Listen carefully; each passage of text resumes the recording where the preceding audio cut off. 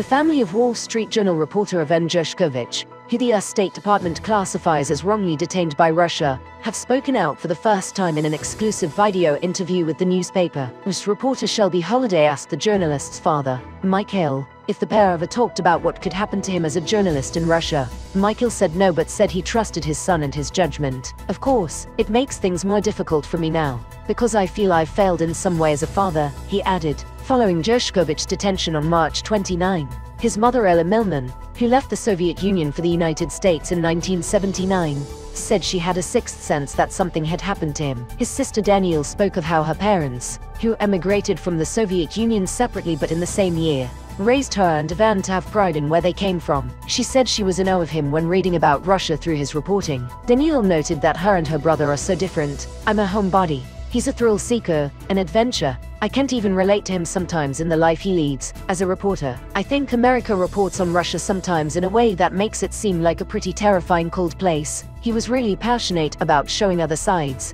the nuance and the beauty of it, Danielle said. His parents told the Rus she loved having fun from an early age and was always very curious. His mother said he had so many friends and they saw Russia through his eyes, and it was beautiful. The reporter began his role at the Rus a month before the Russian invasion in Ukraine began in February last year. He said that I'm one of the few left there. I know that he felt like it was his duty to report there, his mother recalled. When we came to visit him in 2018, I said to him that this is the country that I left and this is the country that you love, and he said, "What an interesting thought," she added. His dad said he couldn't have stopped him from going to Russia. His sister said she hopes he's writing in prison and she's hoping he can make friends in there. She said seeing the publicity his case is getting is strangely helpful for me, and as a family they will do whatever it takes to free him. It's one of the American qualities that we absorbed: be optimistic, believe in, happy ending. That's where we stand right now. But I am not stupid. I understand what's involved. But that's what I choose to believe, his mother Ella concluded. Some background: